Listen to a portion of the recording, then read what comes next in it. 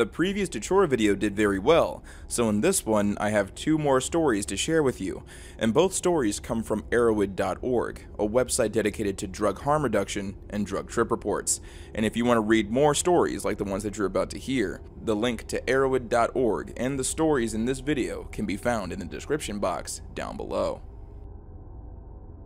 Our first story comes from user Lawrence. It was posted on July 15th, 2016. When one of my dealers told me I had to try Datura the summer of my freshman year, I was skeptical. I was working a lifeguarding job and needed to stay sharp. At literally any moment, I could be called into action, but he assured me that it wouldn't be a problem. He was wrong. He gave me 1 pod and told me that half would be sufficient. Being an experienced psychonaut, I figured that I would take the whole pod. It took about an hour till I felt anything. After about 90 minutes, I began to feel very dizzy and lethargic, like being too drunk. I took a fat dab to try and stabilize, but felt nothing. I just fell asleep. When I awoke, I knew I made a terrible mistake. Everything was blurry, but I was sure I was in an oven. I was really sweaty, and my elbows felt locked. I felt like I really had to relieve myself, but I couldn't find the bathroom because I was blind. After about 15 minutes, my vision started to clear up and I could see. I tried to get off of the couch, but it felt like I left my hands behind and my legs could barely move. With incredible effort, I rolled off of the couch and began to crawl to the bathroom. I pulled myself onto the toilet and tried to defecate. I felt incredible relief until I looked into the bowl and there was nothing there. I tried again and I felt like I was leaking. When I looked in the toilet again, the water had turned to blood. No matter how much I wiped, the toilet paper always came up bloody. And as I left the bathroom, I looked into the mirror and I saw my father. His lips began to move, and in that moment, I knew I shouldn't talk to him, so I just left the bathroom. When I entered my living room, I could see that some of my friends had come over. The only problem was, they had all died. Blood was pouring out of all of their orifices. It was more than horrifying. I quickly ran to my room. I tried to go online, but it wouldn't turn on. Frustrated, I went to my desktop, but I couldn't remember my password. I just wanted to listen to some music, but all I could do was shake my computer. I quickly ran past all of my dead friends and out the front door. I looked into the sky and all I could see was green gas. I was sure at this moment I was going through a psychotic break, so to avoid this I just got into my car, and to be honest, I don't know how long I was sitting in there. It felt like years. The next thing I remember was that I got back into my house and I was talking to my friend.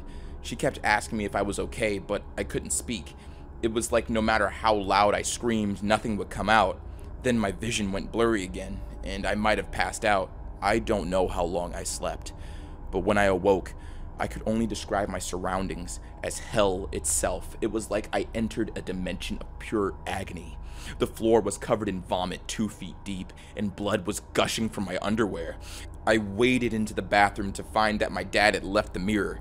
He was yelling at my younger version of myself, telling me that I would never be as successful as my brother, who recently died of giardia.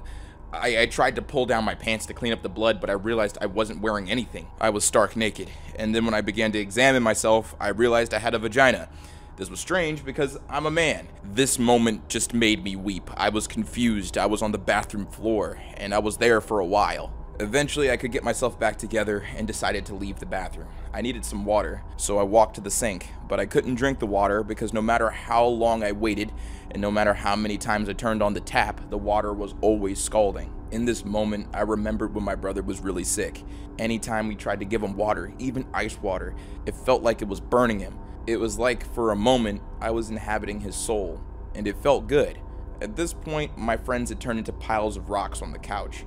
I tried to piece them back together, but I couldn't hold on to anything. It felt like my hands were covered in grease. Needless to say, the rest of the night was something out of a dimension of unimaginable nightmares. Sometime around 5 a.m., I started to come down. My vision was fuzzy, and I kept seeing something moving in the corner of my vision. I went to sleep for a few hours and woke up relatively okay. The road to recovery has been long, but I'm hopeful that with the continued help of antipsychotics, I will in time be able to overcome the trauma I experienced on Datura. I would not recommend Datura to even the most experienced trippers. What I saw can only be described as my own worst nightmare.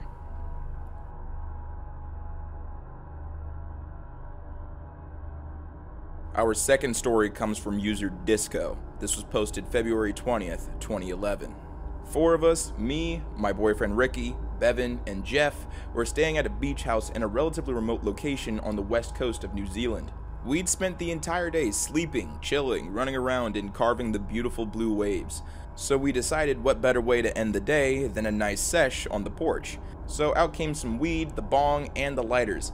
I had about 4 potent hits when I felt really nice and mellowed out, and I decided at that point I was feeling good, so I stopped there. And before we started smoking, we had eaten quite a bit. Lots of fresh fruit from a nearby orchard and barbecued fish, so our stomachs were by no means empty. Ricky then brought out 8 Datura seed pods, each containing between 80 to 100 seeds. Since there were 4 of us, 2 people could have a babysit while the other could pop some seeds. Although I'm nearly 6 foot, I'm still a chick, and there was no way I could restrain any of the guys if they needed me. So I was one of the seed poppers. Jeff had never done Datura before, so he was a natural choice too. Besides, Ricky and Bevan were more than happy to keep their lips around the bong and laugh their asses off at us. 7 p.m. I opened 2 seed pods, one for me, one for Jeff, and we swallowed down the seeds. Prior to this experience, I'd done Datura 3 times, but never had over 60-ish seeds in one sitting. So at that point, I decided I was ready to experiment with a bit more. 8 p.m. We spent the next hour just talking, eating marshmallows, and no clear effects setting in yet. So I popped another 50 seeds. Big mistake. Apart from the effects of the weed, I felt completely normal. I could stand and walk fine and hold a slightly slurred but coherent conversation. 15 minutes pass and I start feeling increasingly warm, despite it being a chilly night. My body began radiating a huge amount of heat. This is when the hallucinations started. I felt like I was sunbathing, though it was dark by now. I felt the sun envelop my body and drizzle it with golden rays of warmth. It felt divine. Everything was warm, loving, and inviting. Apparently by now, I was already down to my bra and panties. My heart rate increased dramatically. I knew it was kicking in. It's 9 p.m. I was smoking a spliff, which didn't exist, and dropped it, which I've read is very common in Datura use. I crawled around looking for it, to no avail. I figured it must have somehow fallen through the floorboards of the porch, though it was technically impossible. I stepped off the porch and lay on the grass below, gazing at the stars. I felt like me and the stars were one. We were the same. I don't know why, but I particularly remember this feeling of belonging with these giant balls of burning gas. To me, they were tangible diamonds in the sky, and I was too. I could see for billions of miles into the sky. It was one enormous entity of stars and patterned clusters. Although I was definitely hallucinating, everything felt insanely real. My mind felt normal, although my speech was slightly slurred and my walk was a little crooked.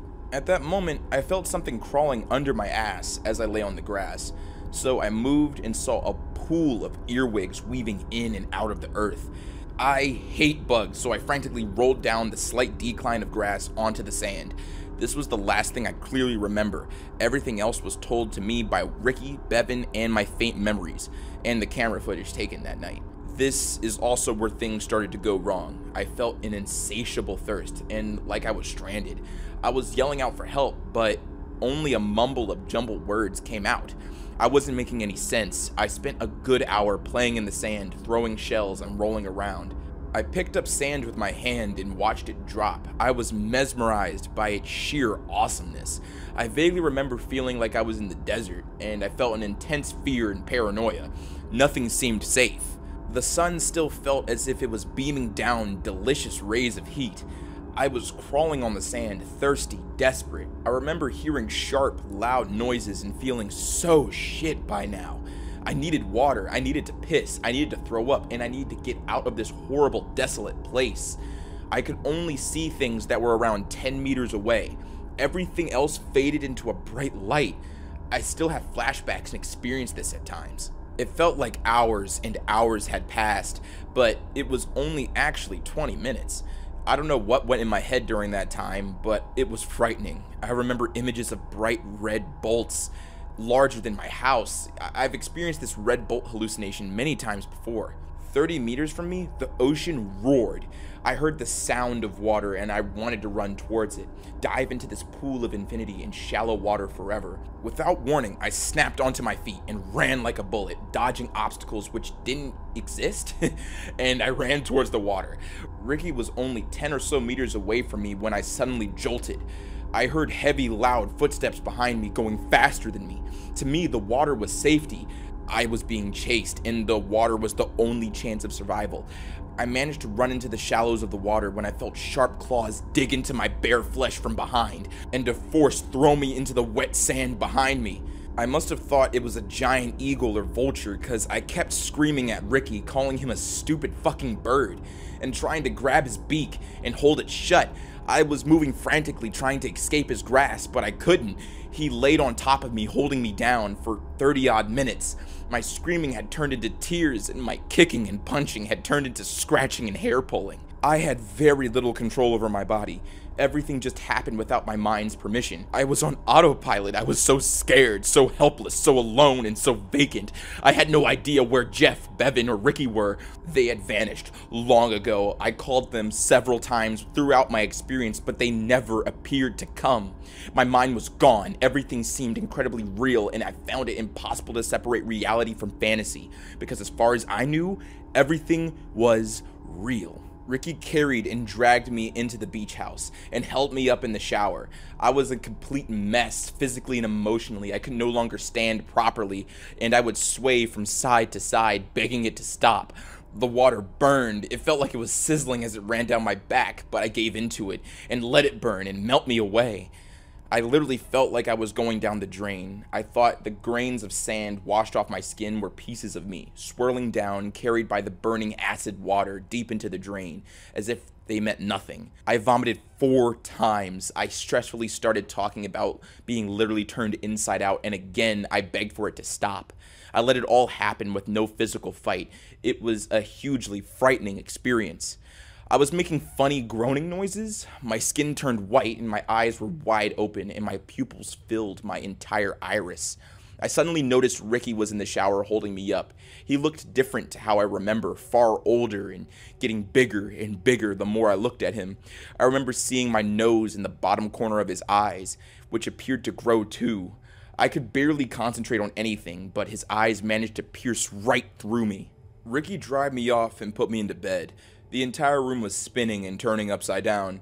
Even though I had barfed everything out, I still felt the need to vomit. I was hanging off the bed, rolling around and singing to myself. The music I heard, which was all in my head, was the most complex, incredible thing I have ever heard.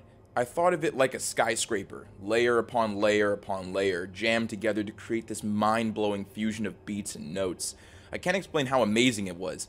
It was my calm in the storm. By now, it was around 4 a.m., and the worst was over.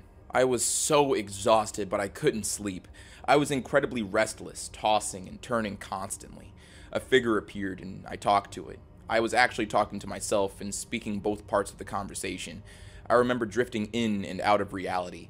There were moments where I thought I was going mad, and other times I managed to convince myself it was just a dream. I still don't know where I was or how I got there, but the feeling of a threat was no longer present. I must have fallen asleep, where I had the most amazing dream, which can't possibly be real. It was pretty X-rated, so I probably shouldn't go into detail. I remember reading a book in my mind. I knew all the words, and when I gradually woke up, I was still reading the book in my head. I had massive cuts and bruises all over my body, which were actually just minor scrapes. So yes, I was still having hallucinations. I still remember everything which happened from here on out. I somehow managed to believe my mouth was on my forehead, so when I tried to drink a glass of water, it poured all down my face. I would drift in and out of reality and imagination every so often, but by now, I knew things I saw weren't real. The rest of the story is fairly boring and uneventful, but the main effects of Datura last around 24 hours. I had difficulty understanding basic things, yet I could understand incredibly complex things in my head. Even now, 2 months later, I sometimes still see everything around me fade into white light. As I said earlier, I've experimented with Datura before, but this was the first time and last time I'll have 150 seeds. I had enjoyed it in the past, but I definitely won't be doing it ever again. Although my account of what happened may not sound so scary to the reader, I cannot emphasize enough how truly frightening this experience was. I felt so incredibly shit throughout the entire experience, and for a day or two after. Not only had I managed to make a total ass out of myself, I could have very easily drowned as well. And in the past, I've also done acid several times. The thing that I love and hate about Datura is that I couldn't really separate reality from hallucinations. However, on acid, I knew I was seeing things that don't exist. I'll definitely take acid again, but I'll never swallow another Datura seed in my life.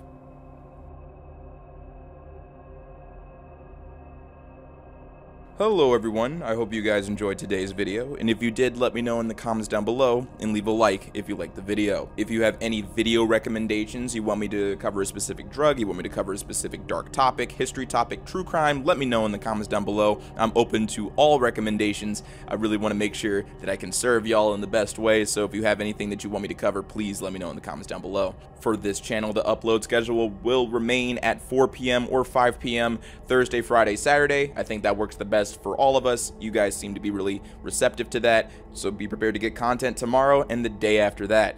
And as always, I'll catch you in the next one.